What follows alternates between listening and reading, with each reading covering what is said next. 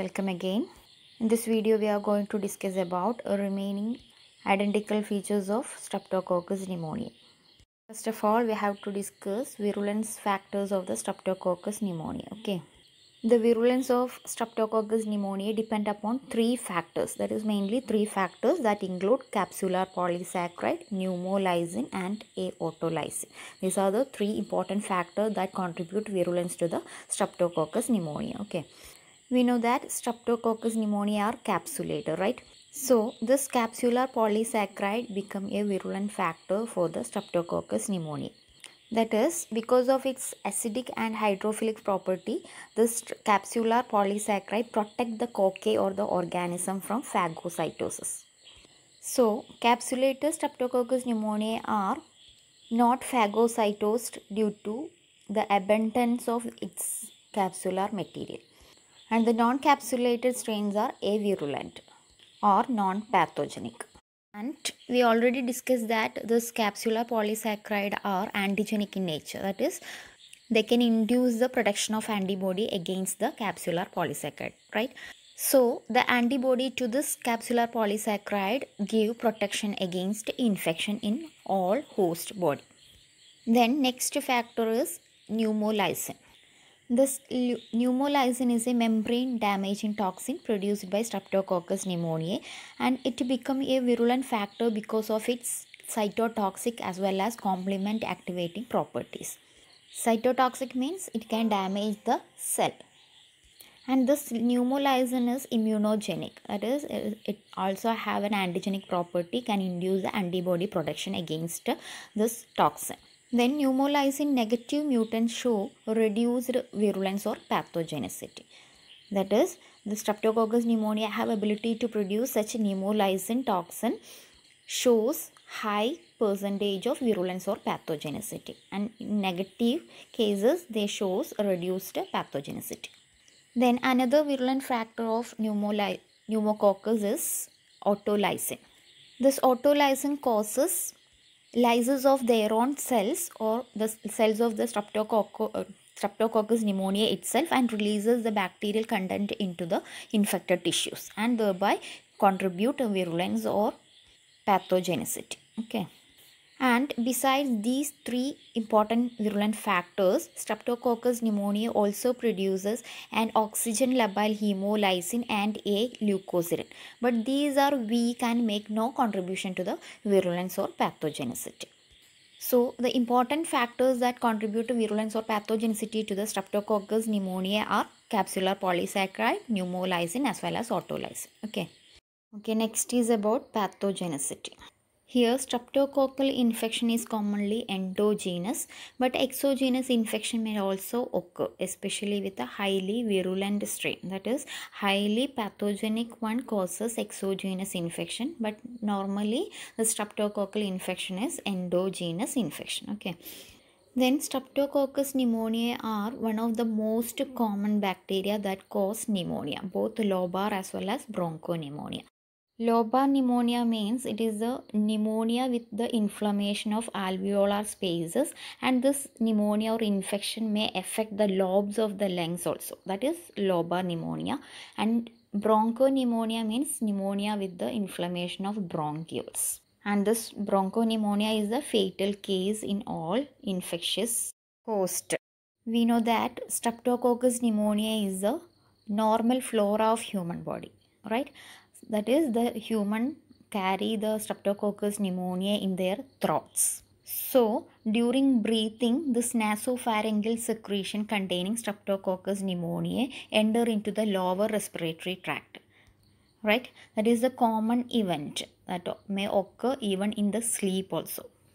At that time, our normal defense mechanism such as entrapment, expulsion or cough reflex may prevent the establishment of infection by these Streptococcus pneumoniae that enter into our lower respiratory tract.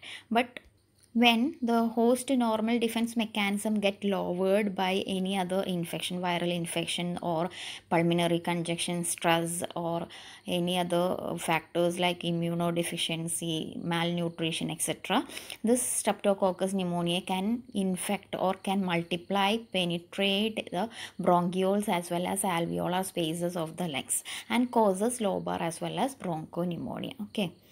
And this bronchopneumonia is almost always a secondary infection to this lobar pneumonia. That is, the damage to the respiratory epithelium and excessive bronchial secretion caused by the primary infection by Streptococcus pneumoniae lead to mainly bronchopneumonia. And bacteremia as well as toxemia is common in early stages of infections. Toxemia is mainly due to the diffusion of capsular polysaccharide. Diffused capsular polysaccharide is mainly known as SSS, that is soluble specific substances. The soluble specific substances causes toxemia in the infected host. Okay. Then Streptococcus pneumonia also produces separative lesions like empyema, pericarditis, otitis, sinusitis, conjunctivitis, arthritis, peritonitis, etc. These are the separative or pus-forming inflammatory infections that are caused by Streptococcus pneumonia. And meningitis is also common in case of streptococcal infection, and this meningitis is secondary to the separative lesions like otitis, sinusitis, pneumonia, etc. So, lobar as well as bronchopneumonia is the most important infections caused by Streptococcus pneumonia, and other infections like separative infection as well as meningitis also secondary to the pneumonia caused by streptococcal infection. Okay. And this Streptococcus pneumonia causes mainly opportunistic infection because they are the normal flora of human body. When the host defense mechanism get lowered by any other factor, they may activated and causes infection. That is known as opportunistic infection. Okay, that's all about pathogenicity and about epidemiology. Okay. The main source of human infection is the respiratory tract of carriers as well as patients. But patients have less important in the transmission of Streptococcus pneumoniae. So, carriers are the main source of infection. That is, carriers can carry or harbor the Streptococcus pneumoniae in their throat as a normal flora, and they get transmitted by contaminated droplets or droplet nuclei, and this transmission or dissemination or spreading is facilitated by overcrowding. After the transmission, the disease become positive, that is the infection become positive only when the host resistance is get lowered by factors or contributory factors such as respiratory viral infection, pulmonary congestion, stress, malnutrition, immunodeficiency or alcoholism. That is, due to these reasons or due to these contributory factors, when the host immune defense mechanism get lowered, the Streptococcus pneumoniae get activated and cause infection in their host. Okay. So we can say that they causes or Streptococcus pneumoniae causes opportunistic infection, right? Then the fatality rate of this infection caused by Streptococcus pneumoniae may vary according to the virulence of infecting serotypes or infecting strains. Here, type 3 Streptococcus pneumoniae is more virulent than other strains. Okay. So, fatality rate or death rate mainly depend upon the virulence or pathogenicity of the infecting organisms or infecting strains. Then, in India, the lobar pneumonia is usually a sporadic disease. Sporadic means that is irregularly occurring diseases, but they may cause epidemics also in the closed communities or overcrowding areas. They cause epidemics also. Generally or commonly they causes sporadic disease. Okay. Then bronchopneumonia results when an epidemic of influenza or other viral infection of respiratory tract occurs. That is, there is any epidemics of influenza or other viral infection present in their community that causes or result in the bronchopneumonia produced by or caused by Streptococcus pneumoniae. Okay. That's all about epidemiology. Okay, next is about laboratory diagnosis. Here, first of all, we have to collect specimen for the diagnosis of infection, right? We can collect sputum CSF or cerebrospinal fluid or blood for the cultivation or culture method, and also urine as a sample for the detection of antigen. So these are the samples or specimen collected for the diagnosis of streptococcal infection, that is sputum, cerebrospinal fluid, blood as well as urine. Urine is mainly used for the detection of antigen. Okay. Next is about their methods of identification. There are several methods are used for the identification of Streptococcus pneumoniae, which may include microscopy, culturing, animal inoculation, antigen detection, biomarkers, molecular methods. In microscopy, gram staining is the common procedure used to detect the morphology of infective pathogen, right? Here also we use a gram staining procedure for sputum, aspirates from ear as well as CSF, and which may shows gram positive diplococci. That is, the specimen contains Streptococcus pneumoniae. Gram staining procedure produces gram positive diplococci, right?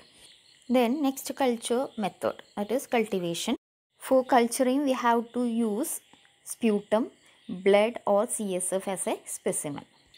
Commonly we use the sputum for the culturing methods. Here the sputum after homogenization is inoculated on blood agar plates and incubated at 37 degrees Celsius under 5 to 10% carbon dioxide. This carbon dioxide facilitates the hemolysis in blood agar, right? If the specimen contains Streptococcus pneumoniae, after incubation for 18 hours, they produces small dome-shaped glistening colonies with the area of green discoloration. This green discoloration indicate alpha hemolysis in the blood agar. Okay. Then in case of blood agar, the sample or the blood should be collected in the acute stage of infection. Then only we get the positive result with the blood culturing. Okay. Then another method of diagnosis, lab diagnosis, is animal inoculation. In this method, isolation of infectious agent may be obtained by intraperitoneal inoculation in the mice. Here, inoculated mice die in 1 to 3 days, which indicate positive result. And the Streptococcus pneumoniae may be demonstrated in the peritoneal exudate or hurt blood of the mice. So here mice is the experimental animal used to isolate the Streptococcus pneumoniae from the sample, and the isolation is done by through intraperitoneal inoculation. Peritoneum means it is the lining of abdominal cavity. So intraperitoneum means the specimen is inoculated into the peritoneum. That is the intraperitoneal inoculation. Okay. And if there is any positive result, the Streptococcus pneumoniae can be demonstrated or can be isolated from the intraperitoneal exudates or hurt blood of the mouse. Okay. Then another method is antigen detection. Okay. As we know that specific soluble substances as well as capsular polysaccharides are antigenic in nature, right? That is, they can induce the antibody protection against themselves, right? So such antigenic structures are identified by the methods like precipitation, lactase agglutination, counter immunoelectrophoresis, immunochromatography, etc. This immunochromatographic technique is only available for the antigen detection or polysaccharide antigen detection from the urine. And in case of SSS, that is specific soluble substances, can be identified by precipitation or lactase agglutination test, and capsular polysaccharide can be identified by counter immunoelectrophoresis from blood, urine as well as CSF. Okay. Then another method is biomarker detection. In case of streptococcal infection, there are two biomarkers, that is CRP. CRP means is a C-reactive protein as well as procalcitonin. These are the two biomarkers of streptococcal infection. Okay. And here CRP testing is the common procedure or routine diagnostic procedure for the streptococcal infection. This is tested by passive agglutination using lactase particles coated with the anti-CRP antibody. Then another method is molecular methods. Here PCR based methods are used for the detection or identification of Streptococcus pneumoniae in the molecular level. Okay.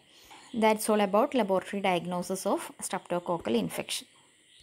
Next, we are going to discuss about treatment. Okay, if the infecting strain is penicillin sensitive, then the drug of choice is penicillin in the severe cases and amoxicillin in the milder cases. Okay, but still there are many strains which are resistant to penicillin, and such penicillin resistant strains are also resistant to other antibiotics like erythromycin, tetracycline, etc.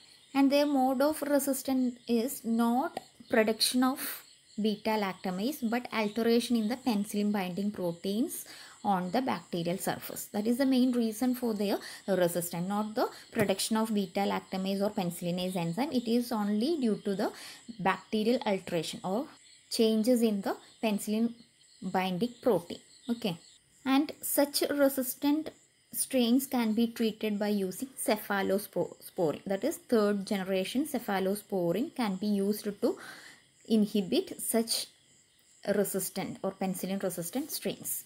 And in case of life-threatening illness, of life-threatening or serious cases, we can use vancomycin instead penicillin. Okay, that's all about treatment. Okay, next is about prophylaxis, or what are the important measures we have to take to control the infection. Okay, here immunization or vaccination is the important method used to control the streptococcal infection. Okay, for the same we have two type of vaccines, that is a polyvalent polysaccharide vaccine and a 7-valent conjugate vaccine. This polyvalent polysaccharide vaccine contain polysaccharide, that is capsular polysaccharide antigen, that is polysaccharide antigen isolated, capsular polysaccharide antigen isolated from the Streptococcus pneumoniae, and which is used as vaccines. This vaccine provide about 80 to 90% of protection against streptococcal infection. Okay, but it is not meant for general use. It is only used in the persons those who are high risk in pneumococcal infection, that is the person those who have the diseases like liver infection or heart infection or diabetes, immunodeficiencies, etc. There may be a chance for lowering the immunity or their immunity, right? So such a persons are given such vaccines for controlling the infection. Okay, and also this type of vaccine, that is polyvalent polysaccharide vaccine, it is not recommended in children under age of 2 years. Then another type of vaccine is 7-valent conjugate vaccine. Conjugate means combined vaccine. That is, this conjugate or 7-valent conjugate vaccine contain streptococcal vaccine as well as which is combined with the protein of Corynebacterium diphtheria. That is combined or conjugate vaccine. This vaccine is used in the children from 2 months to 2 years. And its protection mainly depend upon the serotypes that is included in the vaccine. That is, protection period mainly depend upon the strain which is used for the preparation of vaccine. Okay, so these are the two types of vaccine used for controlling the streptococcal infection. That's all about prophylaxis. Okay, that's all about Streptococcus pneumoniae. See you again in the next video. Thank you.